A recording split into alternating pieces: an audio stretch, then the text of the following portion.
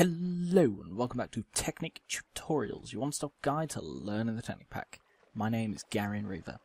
This time I'm showing you something from Industrial Craft. This is the wrench, not to be confused with the Buildcraft wrench.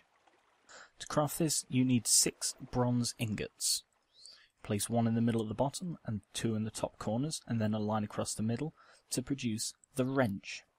The wrench is used to safely remove Industrial Craft machines without converting them back into machine blocks. So go up to a machine and right click and it will be dismantled. Note however that even when doing this there is a 20% chance that it will drop as a machine block. This can also be used to reorient bat boxes. You right click on a side that is not the output, it will move the output to that spot. If you shift and right click, it will move the output to the opposite side. However, if you right click on the output side, it dismantles it and any EU stored within is lost. The wrench can be repaired with a single medium covalence dust to repair it full. Thank you for watching. If you have any requests, please send me a YouTube comment and I shall endeavour to take a crack at it. Also, if you have any requests not to do with the Technic Pack, please let me know.